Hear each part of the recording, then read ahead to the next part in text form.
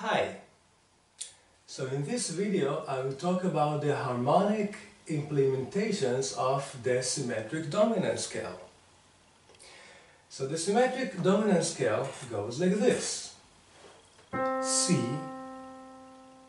to D flat, to E flat, to F flat, to G flat, G natural, A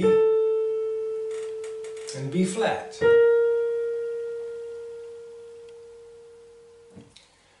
Or you can see it as half step, whole step, half step, whole step, half step, whole step, half step, half whole, half whole, half whole. This scale also contains two diminished seven chords, and the first one is C, E flat, G flat and A. So the C diminished seven chord.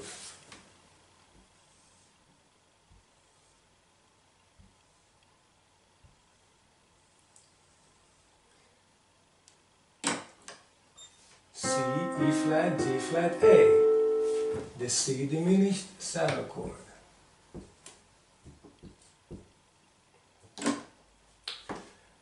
And if you go up half a step, we have D flat, F flat, G natural and B flat.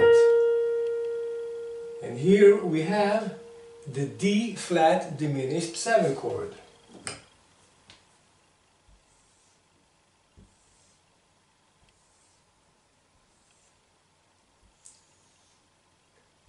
D flat diminished seven chord. On top of this, this scale contains different dominant seven chords. The first one is C, F flat, which is E natural and harmonically, G and B flat. So the C7 chord.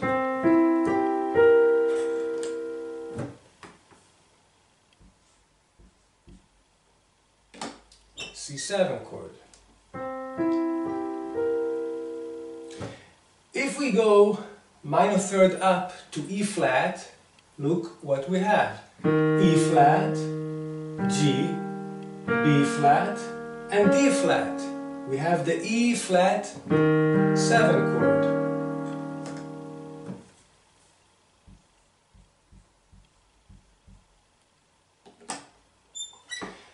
And if we go another minor third up to G flat, so we have the G flat, B flat, D flat and F flat. The G flat 7 chord.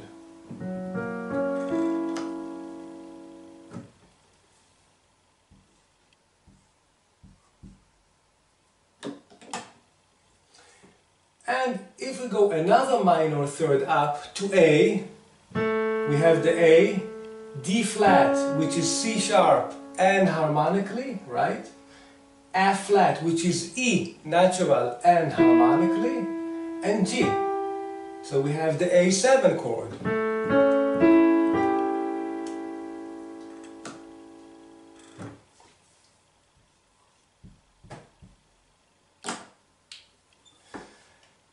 So the idea is basically to create a C7 chord out of these two diminished 7 chords. And of course to create an E flat 7 chord and a G flat 7 chord and an A7 out of these two diminished chords. And it's simple, it goes like this. Let's start from the C7 chord. So what's the third of the C7? E, right? E. Let's build up a diminished 7 chord from the note E. right? This is what we got. E, G, B flat and D flat, which is the first inversion of D flat diminished 7 chord. And on top of it, I'm putting another diminished 7 chord, but starting from E flat. E flat, G flat, A and C, which creates, look, the C diminished 7 chord in first inversion. Right? So together it will sound like this. And if you want to analyze it, it's written here. It starts with the third of the C7, 5 of C7, flat 7, flat 9, right? And then the E flat is sharp 9, the G flat is sharp 11, the A is the 13th of the C7, and then up there the root. Now, the C7 is the 5 of F, so it wants to resolve to F. So let's resolve this chord to F. It will sound like this.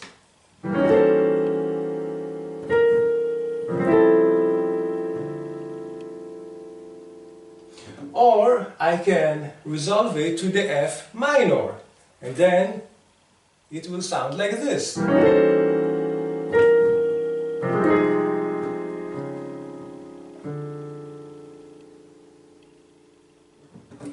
Right? Now let's go to the other chord, to the E flat 7 chord, and let's do the same thing. What's the third of E flat 7? It's G. So let's build up a diminished 7 chord up from G. Look what we got, the second inversion of the D flat, diminished 7 chord. And on top of it, I'm putting the second inversion of the C diminished 7 chord. Together it will sound like this.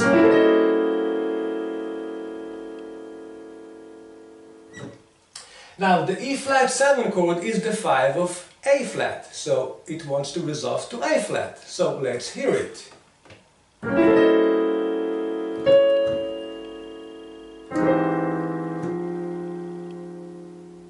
Or I can resolve it to the minor, to A flat minor, and this will sound like this.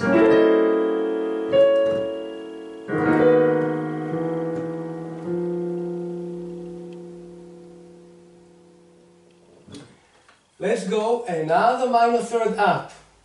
What's the third of G flat 7? The third is B flat. There you go. A diminished 7 chord up from B flat. What we received, we have here, this is the third inversion of the D flat diminished 7 chord, and on top of it I'm adding the third inversion of the C diminished 7 chord. Together it sounds like this.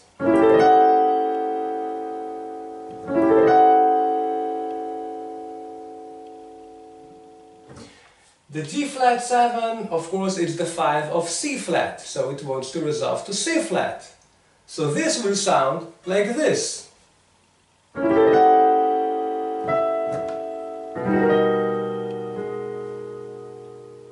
Or I can resolve it to the C flat minor, and this will sound like this.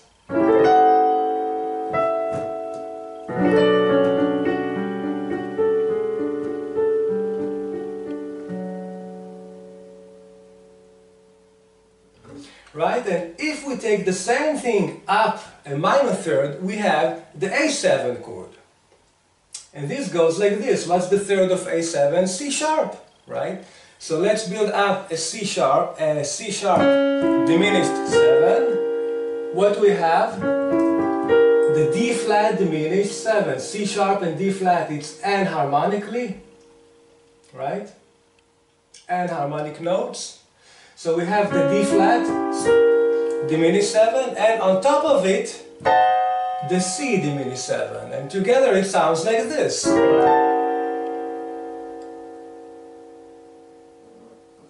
Now the A7 of course is the 5 of D, so we want to resolve it to D. And this sounds like this.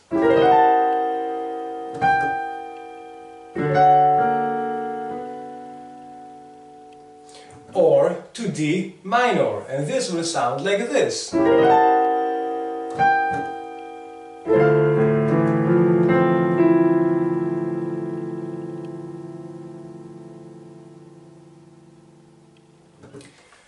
And this is the harmonic implementations of the symmetric dominant scale.